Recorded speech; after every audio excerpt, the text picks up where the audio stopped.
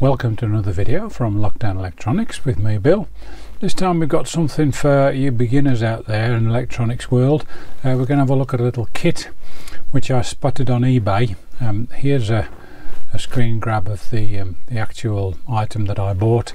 As you can see, just over £4 UK, and that includes postage, second class postage here in the UK, which is about 3 or 4 days depending on where you are. So incredibly cheap and a nice little project. If you're new to electronics, gives you some practice in component identification, also soldering, and it does produce something at the end that actually does something. So it's potentially a good project for kids to engage their enthusiasm for practical electronics. Now let's be serious about this. This is not a serious metal detector, it's a bit of fun, and that's exactly why I bought it, because I think it's potentially quite a nice way to make something cheaply. It gives you a bit of practice, allows you the feeling of producing something and getting it to work, and then hopefully learning a little bit along the way, as well as getting some experience in building. So let's start by first of all having a quick look at what the kit is, and then we'll have a look at the paperwork that comes with it, which quite frankly is good, providing you're a native Chinese reader, which I'm not. So thank you Google Translate for getting me out of a mess. Okay, this is how the kit arrives, just in a plastic bag with some instructions which we'll take a look at in a minute. A few components, and this PCB which has got the coil sort of built in as part of the circuit board. So I'll get the parts out and we'll have a look what we've got. Okay, here's the contents of the bag. Circuit I'll talk about in a while. We've got a lot of Chinese text here, hopefully Google's going to help us with that one. We've got a buzzer, a terminal block, several transistors, a switch, a couple of LEDs, a pot, and 1 or 2 capacitors, and the circuit board is double-sided. It looks alright actually, it's nice and clean, and on the other side it is indeed screen printed, so you could probably assemble that with out reference to the instructions. So yeah, that's alright for less than £5 delivered. So now we'll go and have a look at what this Chinese text says, with the assistance of Google Translate. Okay, here's a scan of the little scrap of paper that came with the kit. The circuit is doesn't require any translation, that makes complete sense, and underneath is the Google Translate version of the build of materials that is printed in what I presume is Chinese text. Now the circuit itself, we've got an oscillator formed by transistor Q1, and feedback occurs between coil L2 and L1. Now, as we've seen when we hold the coil that's attached to the oscilloscope next to the coil, oscillation is happening all the time, and VR1 sets the threshold at which the oscillation is sufficient to allow that to pass through transistor 2 and then be amplified by transistor 3 and go out to the speaker, and also to switch on the LED. That's my understanding of how the circuit works anyway. It's extremely crude, but hopefully it'll do the job. Now the only other bit of information that came on the other side of the paper was again more Chinese text, so I'm grateful to Google Translate for being able to translate it rather well and even put it back on the same paper so it looks like it's a proper translation. And this is a bit of a description that describes how things are done. Always remember that when you're reading this Chinese stuff, they refer to welding. They do of course mean soldering. Presumably that's a similar word in Chinese, I don't know, but I've come across that on more than one occasion. So there we go, those are the comprehensive instructions. Fortunately the circuit board is rather nicely done, so we don't need to worry too much about that.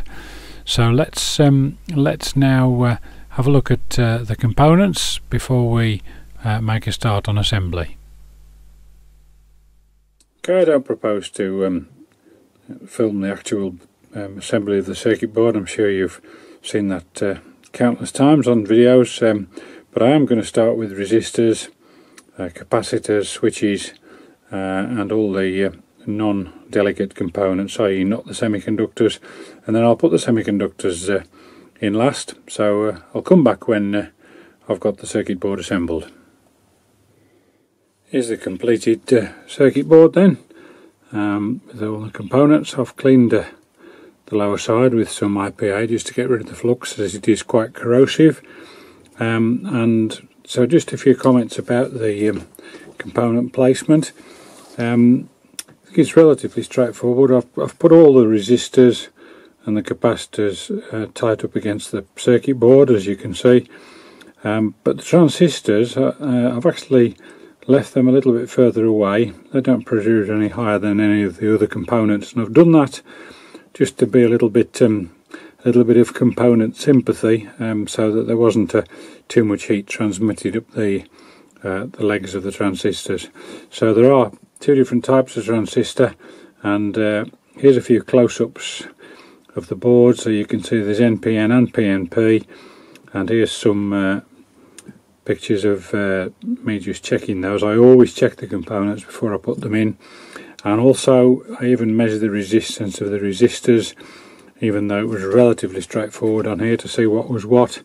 And one thing I really do like is that the circuit board is actually marked with the ceramic capacitor numbering system, so it's really easy to spot the 222 and the 104. Again, here's some more close-ups for you to look at, so you can see the arrangement of the components. So yeah, probably took me about 15-20 minutes to put it together. And the other final comment to make is regarding the buzzer or speaker, as it's shown on the circuit diagram. There's a sticker on the front. Here's a picture, and it does have the positive marked on there.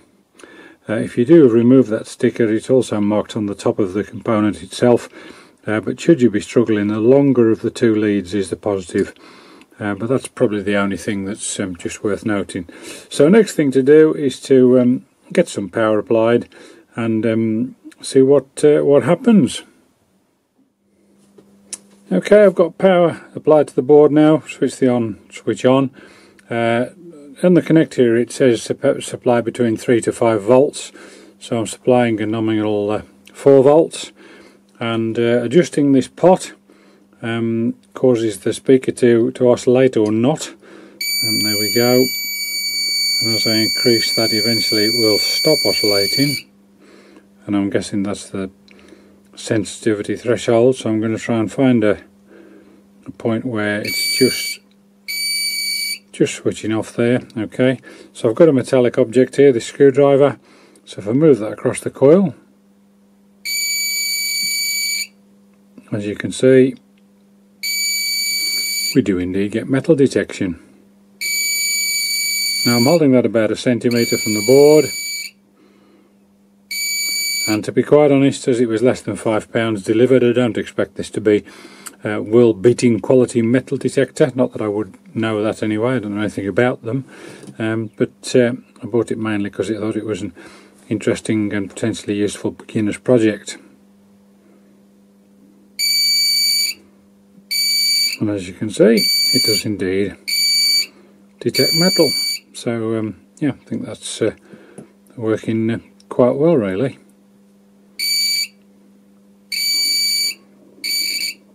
Okay, next thing I'm going to do is just to investigate on the oscilloscope what sort of frequency is being used on this coil for the magnetic field. So I'll get set up for that and come back when I'm ready. Okay, so I've got the oscillator is actually running, and I've now taken an oscilloscope probe, and I've just got a little inductor I found in the junk box to act as a detector. As you can see, the metal parts of that do indeed trigger the detector, so I'm just going to lay it there, and you can see we are getting something on the scope. Excuse me.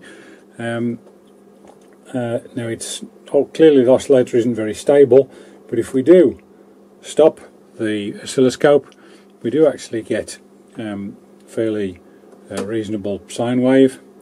Now the scope doesn't measure frequency when it's on run stop mode, but if I pop on a couple of cursors and just set them up like so to measure the wavelength or the period, it very usefully tells me on here the delta t. If you can see there in the middle line, 1 over delta x, it's coming up at about 304.9 kilohertz. So it's about 305 kilohertz is the frequency being generated by the oscillator, and that's what the scope is picking up. As you can see, as you move away, the strength increases. When it does trigger the speaker, it doesn't do anything for the waveform, makes it a bit noisier. But there you go. So that's the mode of operation of the scope. Okay, well that's the metal detector kit. Nice, easy project actually for somebody like me who's had a bit of experience with electronics. If you're new to it, I suspect that's quite an enjoyable little project to build. I enjoyed putting it together anyway. So that's as I say, potentially quite useful. So look it up on eBay, and for what it cost, you probably can't go wrong. So I hope you've enjoyed that, and if you're an electronic expert, you probably haven't watched this far anyway. Look forward to seeing you on the next video.